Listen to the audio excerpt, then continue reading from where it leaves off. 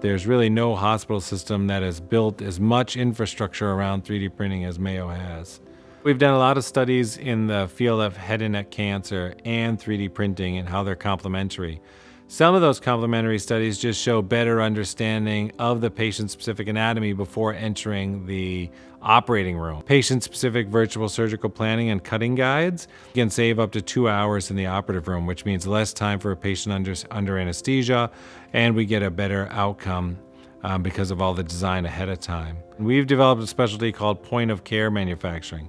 All the manufacturing as the physicians inside the hospital, so there's no translation needed. We go from CT scan to three-dimensional model of complex cancer in every area of the body, but particularly in head and neck quite seamlessly.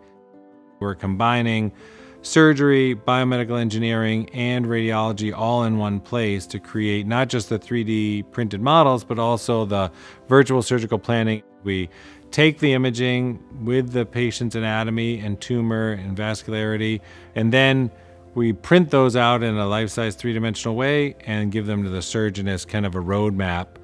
We're all used to looking at two-dimensional images of patients and CT scans and MRIs, and 3D modeling takes that 2D image and turns it into something that you can hold in your hands and really understand what's the patient's anatomy. Having guides that are custom fit to their jaw, to their bone that we're taking from another part of their body to reconstruct them so that we can get perfect bone-to-bone contact and make them look as much like they did prior to ever having a cancer diagnosis. You really have to get it perfect the first time.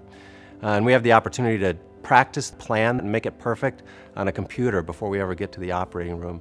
We found that patient had less complications long-term when we used 3D modeling. They were less likely to have a plate break, and they were less likely to have that bone fracture or non-union when we use 3D modeling. Another advantage is patient consent. When you let the patient hold their own skull or their own mandible or their own tumor in their hands, then you can start using the model as a communication vehicle. Mayo Clinic is an integrated multidisciplinary team. So instead of just surgeon and neuroradiologist meeting to discuss cases, now we have surgeon, neuroradiologist, biomedical engineers, and 3D printing capabilities all in the same care team. We excel at complex patient care, and I think that's where our efficiency and the expertise of all of our colleagues to take care of those complex patients really comes into play.